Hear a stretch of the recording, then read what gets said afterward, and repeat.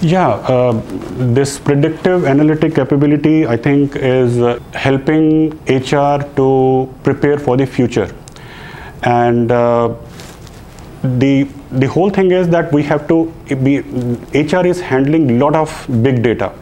So employee experience, their employment, their jobs, their basic profile. There are a lot of things which we can capture and then integrate that, say, with how they are behaving in a social media, what are the kind of thoughts which they are bringing to the table, and then if within the organization, how are they performing, and what are the kind of behavior they are demonstrating. So if we can integrate all these things and come up with profile of the best candidates, then we can say, okay, fine, if this has been a success for us, and if we adopt this similar means, we are likely to have more successful candidates in the organization. So one thing which can help us achieve those objectives and be more smarter to have a bigger picture over the recruitment function, rather than being always reactive and trying to meet the current active needs.